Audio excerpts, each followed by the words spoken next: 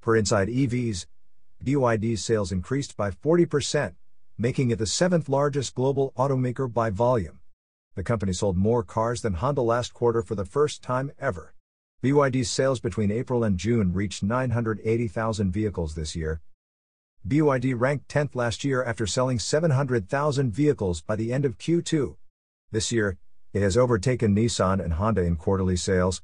Toyota remains the top Japanese automaker with 2.63 million units sold. BYD's overseas sales contributed significantly, with 105,000 units exported. The affordable Seagull EV, priced under $9,800, boosted domestic sales. BYD is eyeing further expansion, considering a new facility in Mexico and plans for Canada. You are listening to Yuan News.